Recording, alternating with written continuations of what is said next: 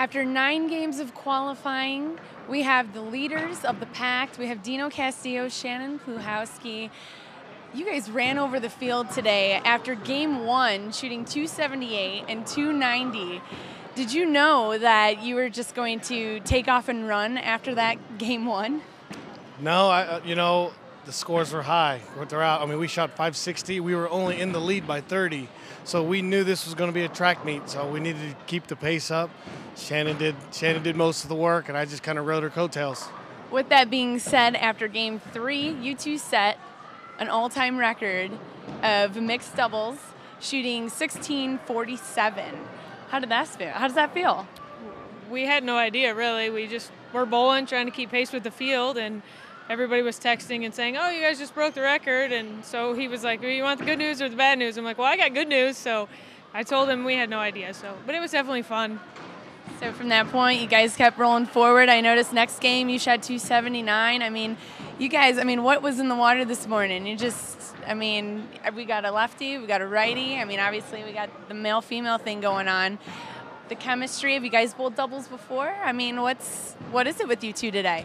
Well, today was going to be an adventure for the right-handers. There's a few lefties.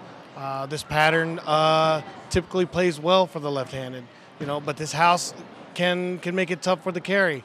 Shannon had the right deal going. She started off early with a jigsaw, and then she changed to a ratchet, and she did the right deal. And my ball kind of got clipped, but I started with the innovate early, and it worked out, and it got kind of tough, so I had to make some different changes. But I worked with Shannon when she was on tour, so it was kind of easy to be able to bowl with her because she knows that I'm able to talk to her and help her out. Obviously, I didn't need to help her out, but just kept smiles on her face and kept smiles on my face and make it easy for us.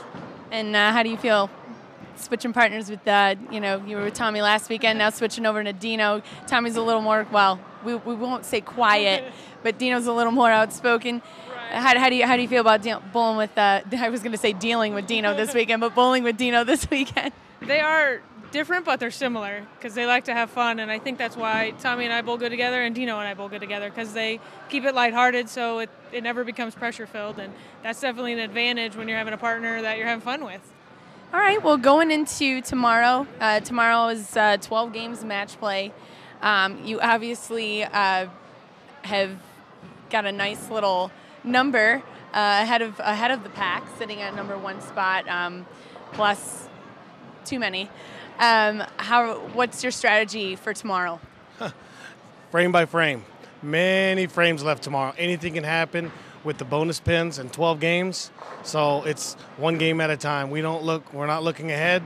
We don't care if we were up by 1 pin or up by 1,000. It's still one game at a time, and make sure we just keep our heads straight and look forward. And Shannon? Like you said, one game at a time. Anything can happen. We've seen it happen at Lucy, where the 30 bonus pins mean a lot. So just to do our best to make the shots and play the lanes the way they should be played.